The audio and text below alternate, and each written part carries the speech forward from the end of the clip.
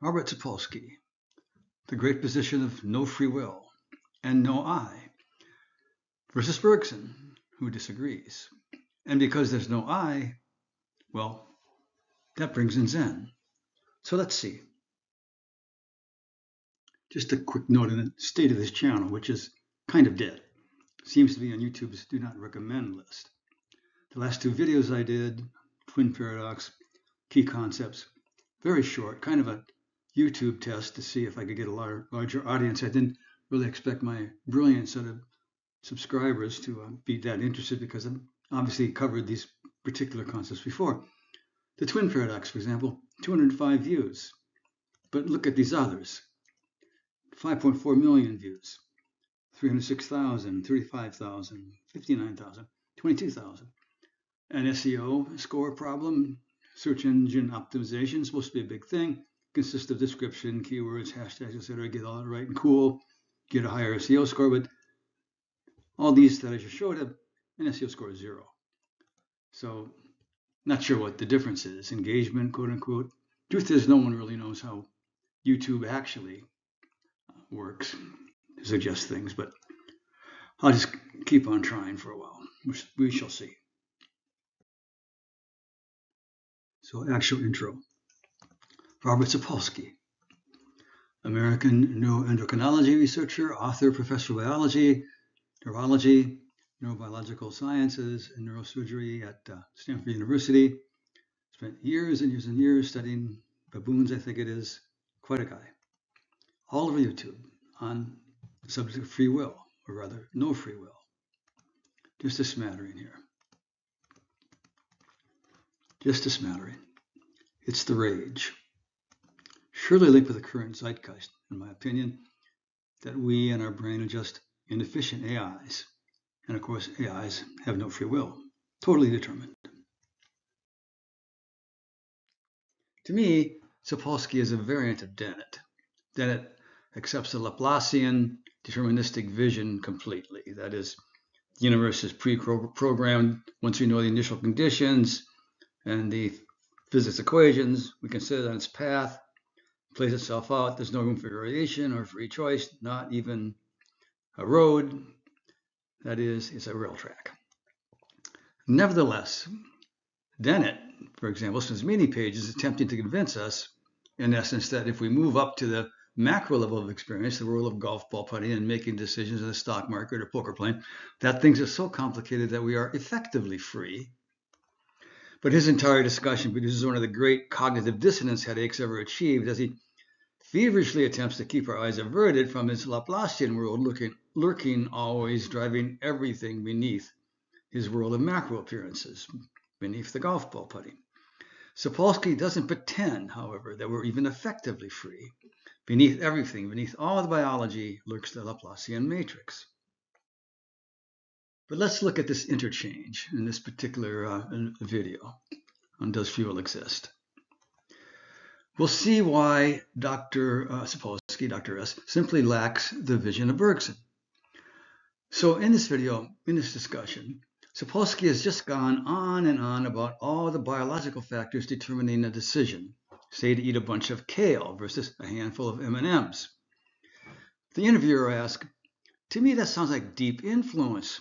So my state, whether I'm fatigued, hungry, whether my testosterone is elevated or not, that the state of being a person is in, that confluence shapes or influences my decision. And this is where I'm squaring agency, meaning I decide, as opposed to I'm deeply influenced. And you're saying determined to choose the kale over the M&Ms. So how do you square that? All the influence that lead up to the moment you take action you are determined to take the next actual step, as opposed to you're more influenced, you might imagine. So influence versus determination. Sapolsky. Well, the stance you've got is one most people will go to if they reflect on the fact that you manipulated them into choosing X instead of Y. And whoa, how do I make sense of all this? All the stuff that came before is influence, is bending me in one direction and modulating my likelihood. And at the end, what I have is the image of people have had for centuries. It's a little man inside the head, a little homunculus, a little soul inside the machine. So he's characterizing the people that holistic influences. And yeah, it pays attention to the news and it tries to read up on, like science, blurbs in People magazines to try to stay up with stuff. And you get kind of sleepy if he reads too much about it. And yeah, and getting distracted because there's an itchy mosquito bite on his ankle and that he got last night.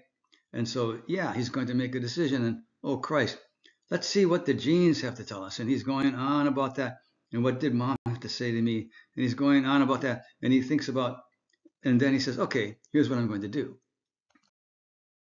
Continuing, this notion that there's a you in there sitting separate from all this biology gunk. Yeah, this biology gunk in there, sometimes it's pretty impressive because it's really loud or sometimes it really hurts, but there's a you in there.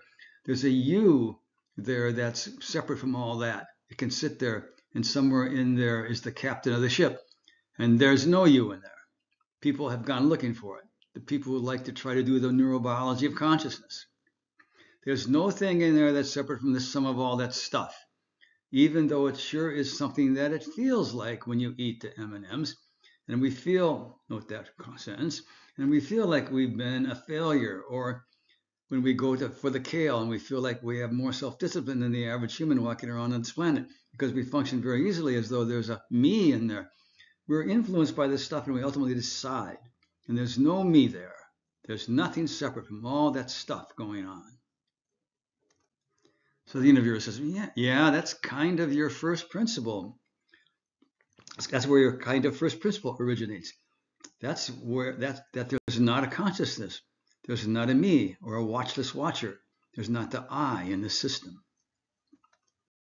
So beneath all the biology, there lies this, the Laplacian grinding deterministic framework of particle or little billiard ball interactions. And there's no I to be found in this. The I is an illusion for Sapolsky. The illusion is interesting, for as Dr. S admits, it feels like something.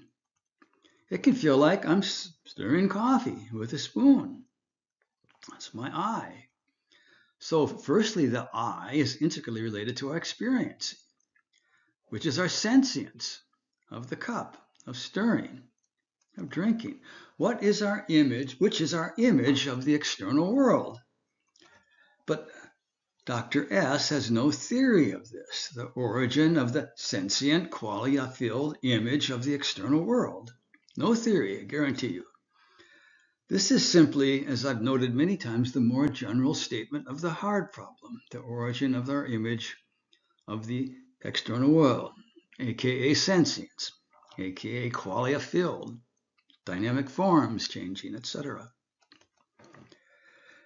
And it's intrinsically part of the illusion of the I. It is our I. Hard to separate the two, isn't it?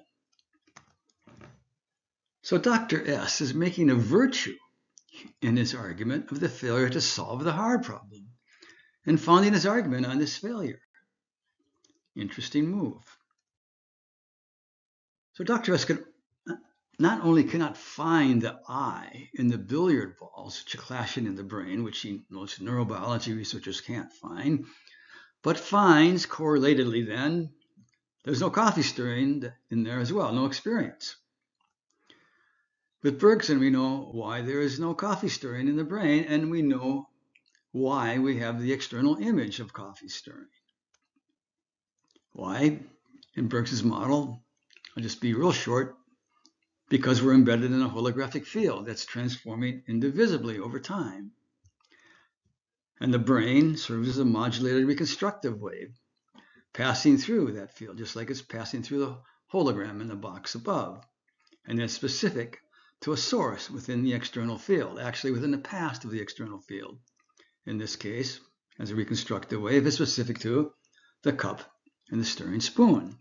And that cup is right where it says it is, external, within the field.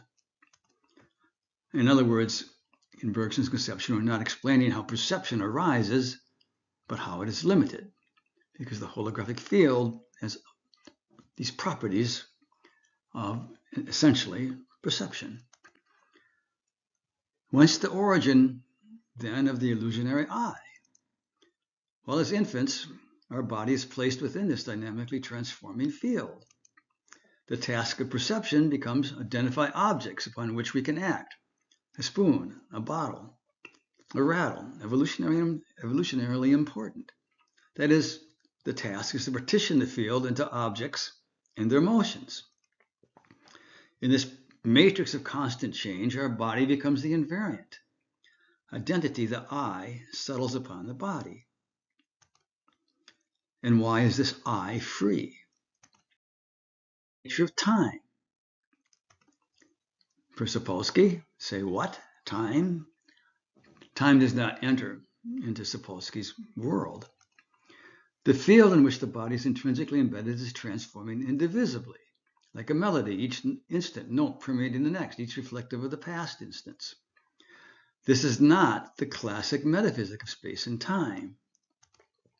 The classic metaphysic, where space is a 3D continuum of points and positions, where time is the fourth dimension of this space, the series of instants, each corresponding to an instantaneous state of space.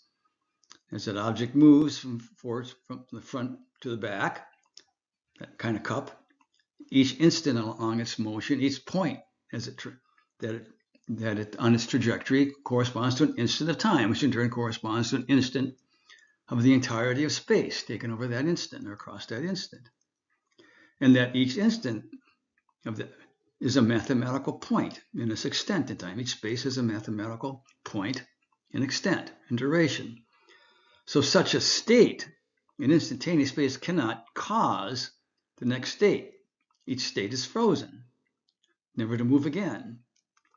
This is where, as Bergson noted, Descartes thought, well, this is where you need a God to create each cube after cube after cube, each state of space over time, instant by instant. But this is the metaphysic underlying Laplace. It's the only metaphysic which allows the determination of each state after state after state, because you need an instantaneous frozen state, else everything is always indeterminate. There's always constant change, no matter how tiny the interval. So Bergson said physics fools itself. It cannot escape continuous creation. We must wait, for example, for the sugar to dissolve. The glass is only isolated from the entire rest of the external field, the holographic field, in abstraction. The glass and that sugar dissolving is part and parcel, intrinsically interconnected with the entirety of the universe. And he said, the duration of the universe, that is the pace unfolding, must therefore be one with the latitude of creation, which can find place in it. We, our body, are intrinsic participants in this creative dynamic transformation. There is no true spatial separation of objects within this ever-changing field. The distinct outlines for us are only practical for the sake of action. For Bergson, subject differentiates from object only in terms of time, not space. This seems counterintuitive, but the Minkowski diagram, for example, of space-time is scaleless. Physics likes to visualize it as tiny little billiard ball particles, but at another scale, at another level of scale, we're talking about the scale of bottles and rattles and buzzing flies. That's a specific scale of time imposed by the body. And in that imposition of scale, we begin to differentiate subject from object. But our normal sense of this I can change, can expand. Intense concentration on a koan in the Zen framework, for example, who is it that sees? We get interesting results. For example, from one Zen master, I came to realize clearly that mind is no other than mountains and rivers in the great wide earth, the sun and the moon and the stars.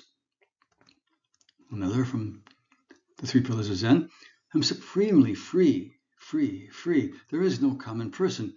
The big clock chimes, not the clock, but mind chimes. The universe itself chimes. There is neither mind nor universe. Ding, dong, dong. I've totally disappeared. Buddha is the substance of mind. This is now luminously clear to me. Or take the author of Zen of the Brain, James Austin. He's sitting by a train station, and this is his experience instantly.